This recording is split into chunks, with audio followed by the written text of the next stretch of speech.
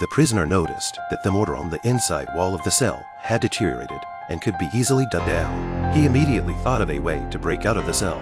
The ventilator shutters were made of metal, so he removed a section of metal with his bare hands and made it into a simple digging tool. With a handy tool, Jack dug the wall very fast, but a new problem arose. The prison guards would inspect the cell every day.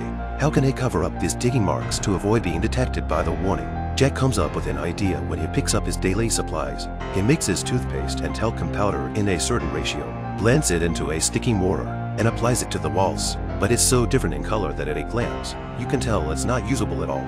He hurriedly wiped off the mortar and had to solve the problem of the color difference. Before he could proceed to the next step of his plan, he noticed that his cellmates used colorful candies as chips when they played cards. The color of this candy might solve the problem of chromatic aberration. Jack claimed that he liked the blue and green flavors and began to collect large quantities of these two colors of candy.